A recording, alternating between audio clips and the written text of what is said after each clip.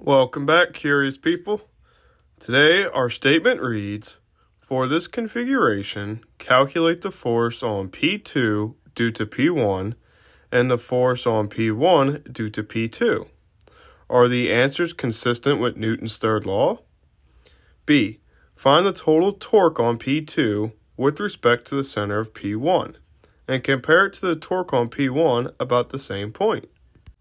So a quick review of the diagram. We have P1 that points up and P2 that points to the right. Notice that they're at a 90-degree angle, and that'll come into play later. For our first part in part A, we want the force of P1 onto P2, so we need the electric field of P1. And so we see in our diagram, we orient the origin such that P1 is at the origin and P2 is on the y-axis, and we know that based on P1, E1 points down in the negative z direction. So the force F2 on P2 due to P1 is equal to P2 dotted with the del operator multiplied by the electric field from P1. This simplifies down to P2 and the partial derivative with respect to y of E1. We know that the electric field from P1 is P1 over 4 pi epsilon naught r cubed in the theta hat direction. Remember, there was an r and a theta hat direction, but since we oriented it as such, we only need a theta hat.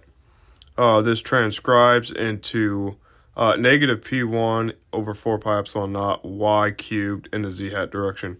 Remember on our diagram how we were in the negative z direction, and we're at a distance y away from the origin, not r. So plugging these all in, we just take the derivative and we get a nice compact equation. F2 equals 3 P1 P2 over 4 pi epsilon naught r to the fourth z hat, so it's pointing upwards and it's positive. Now if we look at the second scenario for part A, we go back to our diagram and we tilt or rotate the scenario so where P2 is now at the origin and P1 is pointing in the negative y direction. And then P2 would therefore be pointing in the positive z direction. So to calculate F1, put P2 at the origin pointing in the positive z direction.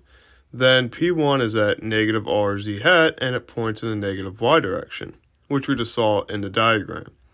So F1 then is equal to P1 dotted with del times E2, but when we simplify this, we know that the partial derivative with respect to y needs to be evaluated where x and y are equal to 0 and z is equal to negative r. So we need to find E2 as a function of x, y, z. Recall in our coordinate-free form of the dipole that we could write the electric field as 1 over 4 pi epsilon naught, where we had 3p dotted with the r hat multiplied by r hat minus the dipole moment p. Here we just put it in for our scenario and factored out an r cubed out front, and we're left with 3 P2 dotted with r vector times the r vector divided by r squared minus P2, where r is just our Cartesian vector x hat, y hat, z hat, and P2 is just the magnitude P2 in the z hat direction.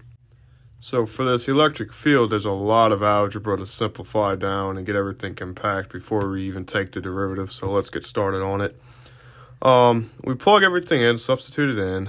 We see here that the dot product leads to P2Z, since those are the only components that were needed to be dotted. And we're left with the r vector over r squared. Because we have this expression over r squared, we're going to take the second term in the bracket and multiply it by r squared over r squared so we can join them in one fraction. We see that in the next line we substitute in the definition for r. Recall that to find the magnitude of r, you just take the square root of the component squared, and since they're squared or cubed, we just multiply that in, and we see that we have 3 halves exponents or 1 exponent. So then we also factor out a P2 in the second line, since it doesn't really matter here. Notice how we're going to have simplification in the z hat direction.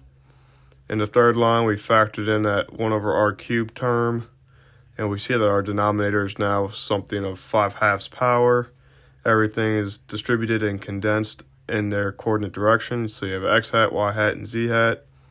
Now we can take the derivative, and we note that we could write the denominator as a product with the negative exponent.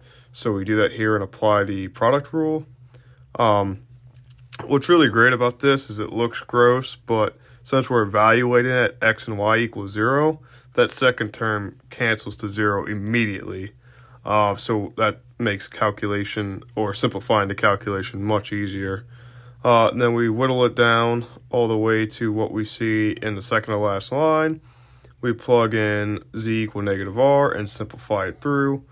In the denominator, we know that negative r squared is equal to r squared. The negatives will cancel one another when multiplying.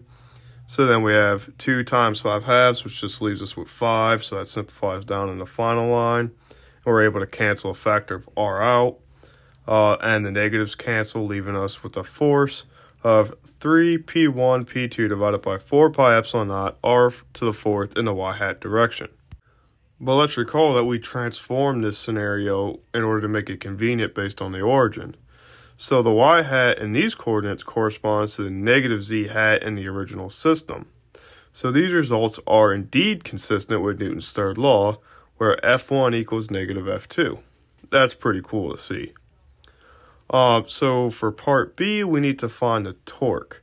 If you recall in the text, we discussed the torque in, and we know that it is equal to P cross E plus R cross F for the total torque in the system. We found P cross E in this configuration a couple questions ago, actually in the beginning of the chapter, I believe 4.5. So we just have that result that we can put in the first set of brackets.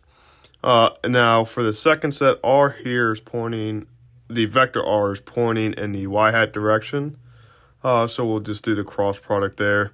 We know that y cross z equals x hat, so that's how we get the same direction. And then we notice we have the same factor, so 1 minus 3, or negative 1 plus 3 equals 2. And we see that our net torque is equal to 2 p1 p2 over 4 pi epsilon naught r cubed in the x hat direction. This is equal and opposite to the torque P1 due to P2 with respect to the center of P1. Great to see consistency amongst these things.